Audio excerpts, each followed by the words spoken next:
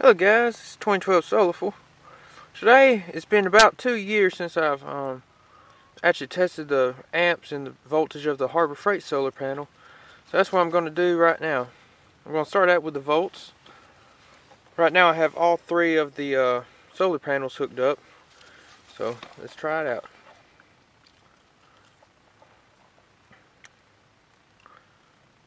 Let's see.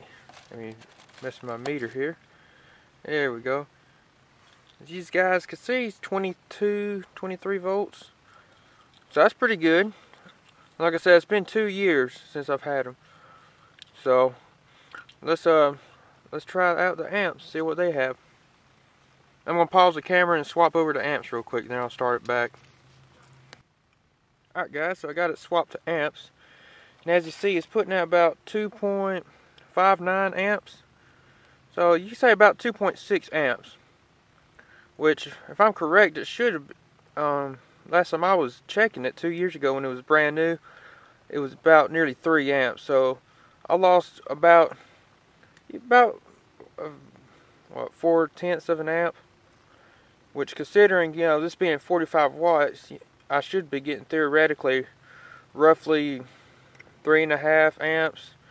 But I mean, I never got 3.5 amps to begin with. I always had about 3. So I guess for 2 years, considering, you know, the original output amps and the current output amps, it's not that bad.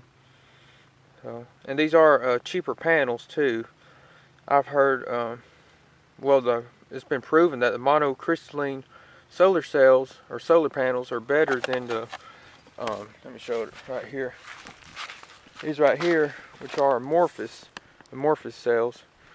The monocrystalline, they say, do better in high heat conditions and less amp lossage over time. So that was one disadvantage about doing amorphous cell panels. But yeah guys, that's just the amps and volts of the Harbor Freight kit after about 2 years of use. Got any questions, you know, comment. I'll get back to you as soon as I can.